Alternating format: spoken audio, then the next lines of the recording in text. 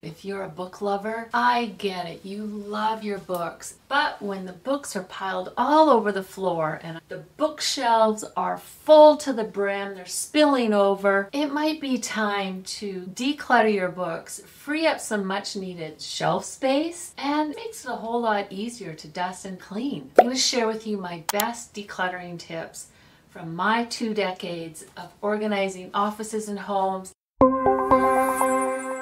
There's a couple of strategies depending on how many books you have. If you are a book lover and you have lots of books, like I'm saying over 100 books, there's a strategy that says you have to get all of your books and bring them into one location. But I know that doesn't work for a lot of people. Books are heavy, and if you're not able to actually lift and move the books, that's not going to work, and so then you're not going to declutter your books and they're going to keep piling up. The other strategy is to go shelf by shelf, room by room. I would simply just start with this bookshelf, and I typically start top to bottom, and if you can't get to the top shelf, you can start from the bottom.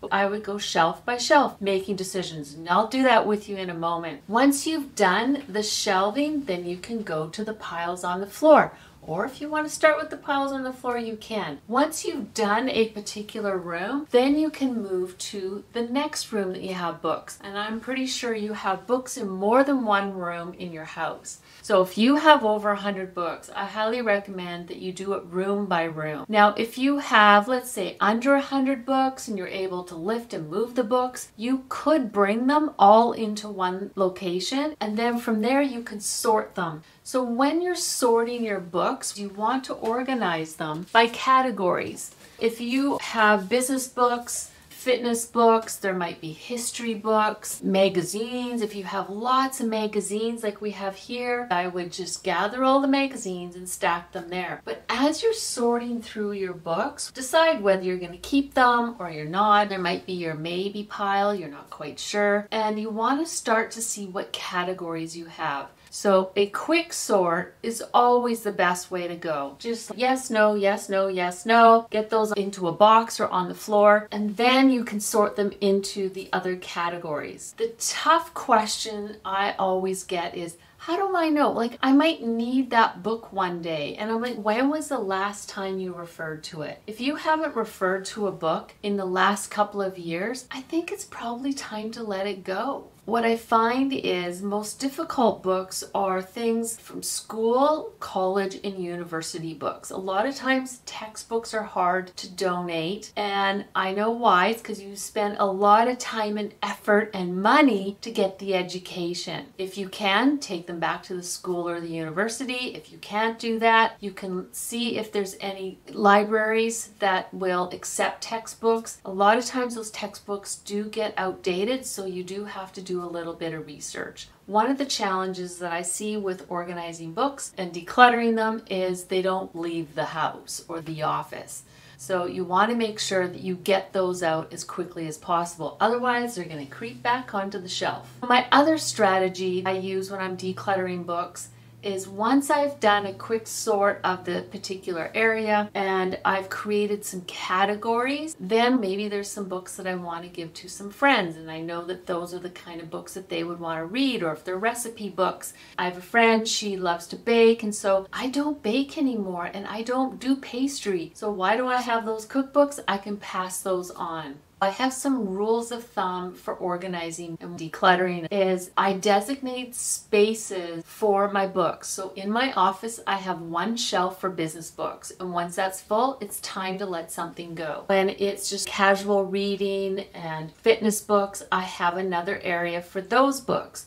When that area gets full, it's time to declutter and pass them on. Same with magazines. I have one area in our family room where once the pile doesn't fit in the magazine rack, it's time to recycle those magazines. So you can create these organizing rules of thumb for helping you to keep your books under control. Books get out of control very quickly. When you're decluttering your books, you're probably going to come across books that were handed down to you and they are family history, or you may want to keep those, but let's group group them together or maybe pass them on to another family member that would enjoy them if there's something that you're not going to refer to anymore. Once you've categorized and figured out what books you're going to keep and not keep, and you have a pile of books to donate, make sure you get them in your vehicle, you get them out the door. Now, where are you going to donate them to? I have another video that you can go and look at, but quickly, you can donate your books to schools, libraries, any sort of causes that are near and dear to your heart. You can go and donate those books if they're specific to a topic. In our neighborhood, we have these little book boxes and you can donate and they go back into the community. You can go to senior centers. They have libraries. If you have books that are like a rare find and you need to consign them, then you will need to do your research to find a store that will consign the book for you. So let's start decluttering my books. Anyway, I'm going to go through this shelf and the books on the floor, and then we will decide what books are going to be donated and what I'm going to keep.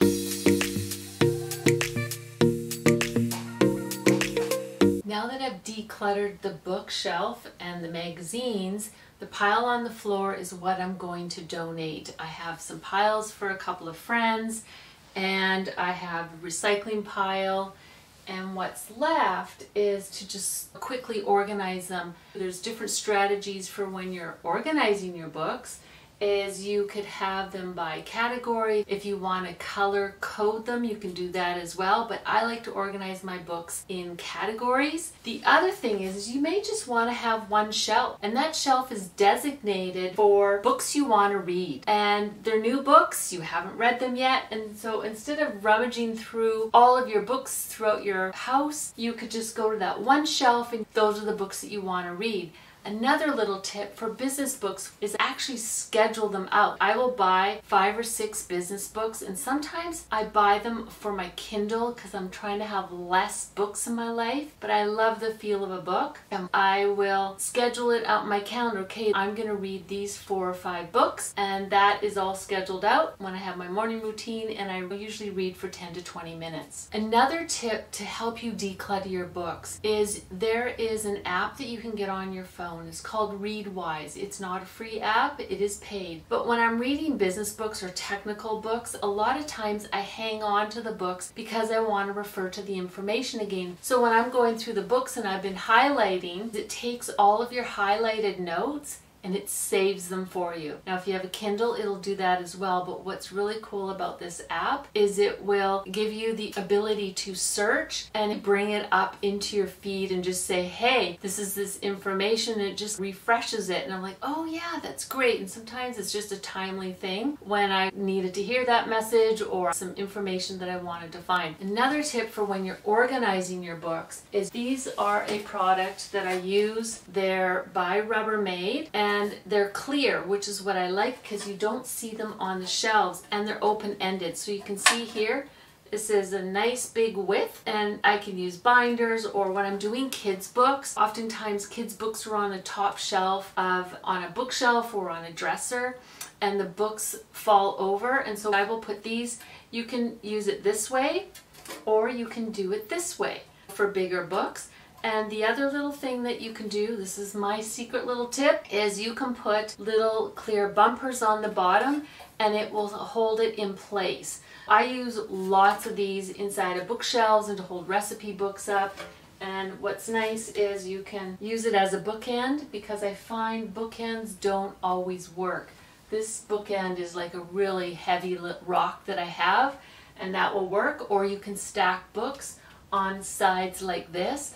And this is another strategy that I use when I'm ranging books. I will have those, and then I will lay some flat, and it acts as a bookend. So if you want to use these, just put this in here, get some books, put them in, and it now acts as a bookend. Voila. Now, magazines. Oftentimes we buy a magazine because there's one recipe we want to try, or there's a couple of organizing ideas you want to implement, or a great article. What I like to do is, once I've read the magazine, if there's something that I really want to keep, especially if it's a recipe, or maybe it's something on how to clean stains. I mean, you can Google a lot of this information on your phone, but what I'll do is I'll tear out the page, put it in a sheet protector, and it goes in a binder that I have for my recipes.